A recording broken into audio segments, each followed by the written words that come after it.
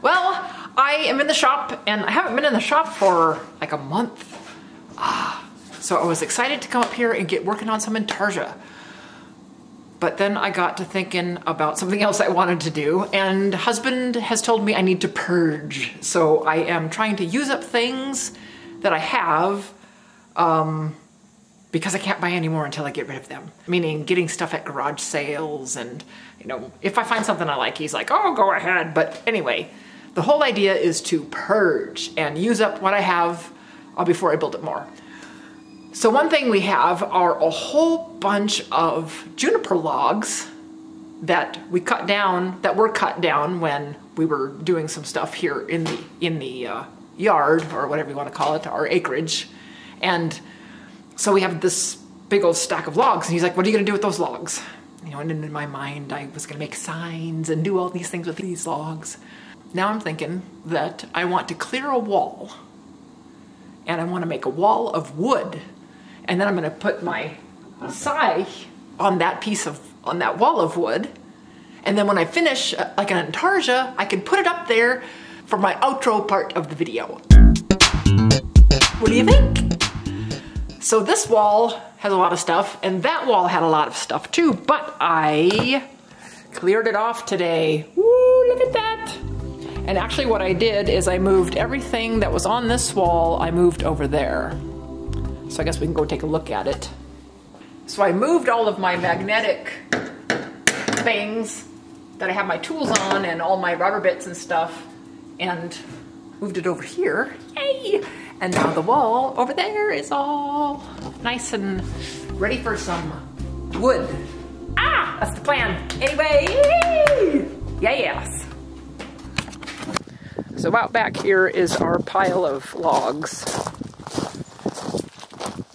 So we've actually taken some of the logs out already and gotten rid of them, and I decided I wanted to film this, so I'm coming out to show you what we did exactly. So see that? Oh, just look at that and go, wow, I love it. I love it. And that one's all stuck there, like the dirt is over it. That's funny. Anyway, yay! I'm happy to be using up these logs. What do you think, Wally? What do you think? So, woohoo! So we picked out a few logs and cut them up on the big bandsaw. First, we sliced off one side, kind of guesstimating. Then we laid that flat surface down to slice off another side, making two flat sides 90 degrees to each other roughly. Then we adjusted the table so we could now slice 1-inch pieces.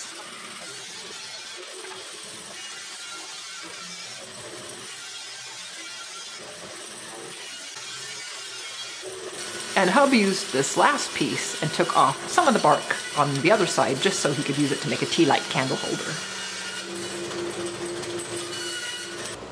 Then I used a piece of plywood we had, and I set the width on the table saw. And I used it for a straight edge for the boards.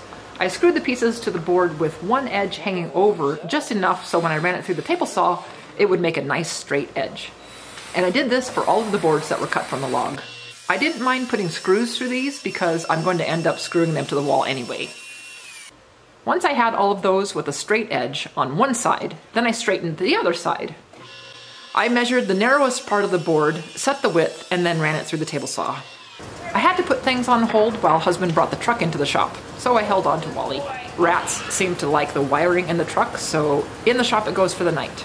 We caught quite a few rats over the summer, but I'm sure there will be plenty more. So for now, this is our solution to keep the truck wiring free from hungry rats.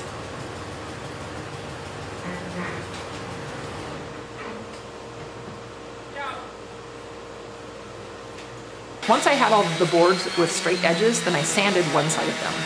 I did try to use the planer, but because the milling process with the bandsaw was pretty rough, the boards weren't flat enough to run through the planer. So I used the orbital to just make one side smooth. We did 3 logs, and so this is all of the wood from the logs, and they're all different thicknesses and lengths and stuff. And I think that's gonna be okay, I hope. So I'm excited to start putting them on the wall. Ah! Yeah! Yay! I'm getting ready to put the juniper boards up on the wall. Woo! I hope it looks cool. But first I needed to move the husky bench so I could get to the wall easier. On the bench are some unfinished intarges and a little box of leftover antlers from the antler chandelier I made. I'd like to make another one, but I don't have enough antlers to do it yet. Then I needed to straighten the edges of the boards, and I did that on the chop saw. And I set them in groups according to their widths. The first board I put up has a live edge on the top. I thought that would look pretty cool.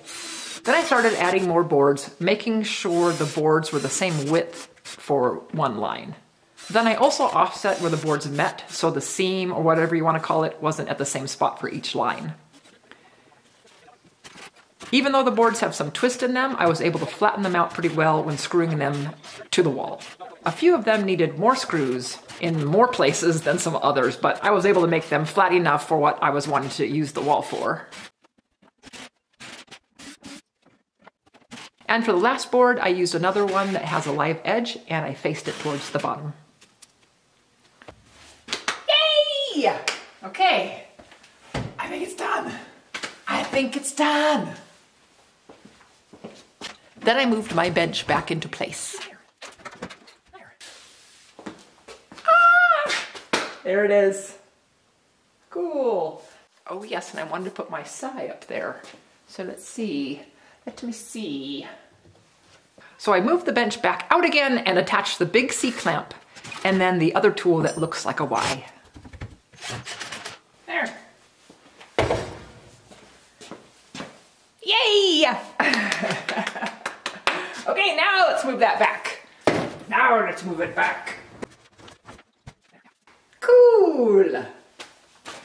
Oh, I'm excited about it. Yeah, I think it looks great. Well, here it is. Yay, I'm so excited about it. Woo! And it's just up here just to be a display board for my intarges or any other project and stuff when I do my outro like now. Which I'm not very good at doing those, but you've probably noticed that if you've watched me. And the board's thickness is a little bit different between each board, but not that much.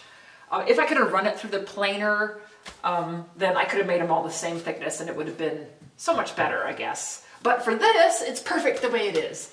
If I wanted it for the house, I definitely would want to run it through the planer and make them all the same thickness. But with the twists and all that were in the boards, just putting these screws in, I was able to make it nice and flat, like I said before. So yay, I'm happy about that. I put a screw in here, and I thought, even though I don't have an intarsia done, I do have this project that I routered out a long time ago. And I thought we would just put it on there and see how that looks. Yay! Awesome. Thank you so much for following along with me today while I made this Juniper wall. And it was a lot of fun, and I look forward to seeing you next time. Bye!